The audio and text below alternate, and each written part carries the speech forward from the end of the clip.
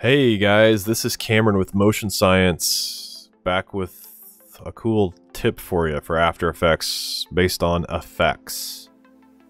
This one has to do with the Video Copilot Saber effect. I get asked all the time how I created this smoky glow effect on the triangle from the original Motion Science logo that I created. It plays on a few of the videos here on YouTube or the blog that you guys have probably seen. And it's this blue glowing triangle, and more importantly, people ask how the atmospheric smoke that moves across the triangle was created. So I want to show you how I did that. It's using a free plugin called Saber from Video Copilot, and I'm sure most of you are big fans of Andrew Kramer, as am I.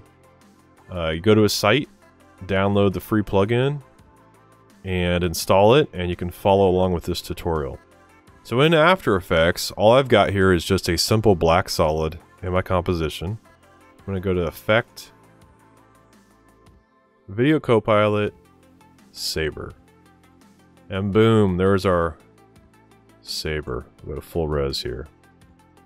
So this plugin has a lot of possibilities. I've used it on several projects. I love this plugin. But specifically, I'm just going to talk to you today about the distortion parameters. And under distortion, glow distortion is where I create the atmosphere that you're going to see in here. So in my Motion Science logo, this was a triangle, which was a simple mask I created that this can follow. I'm not going to get into that one. But all we have to do is just go into distortion amount and start turning it up to something fairly subtle. I don't know, maybe in there.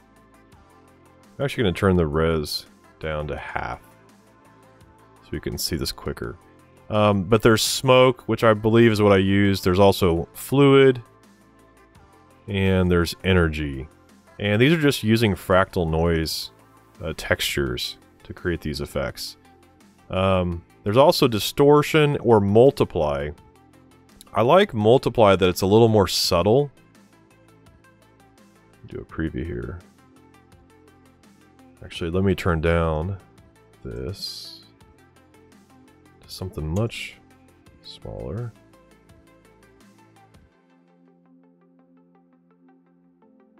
So you can see the smoke is moving upwards, set to multiply. This is distortion, which it's a much more harsh effect at this point, but it just depends on what your taste is and what you're trying to create.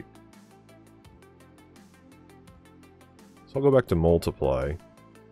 I really like that. The wind speed obviously adjusts how fast this moves. For what I did, I changed the wind direction, I believe, to 90. So now it just goes left to right. If I did -90, it'd go right to left. Something else that's really cool with this plugin is the noise scale. So currently it's set to 150.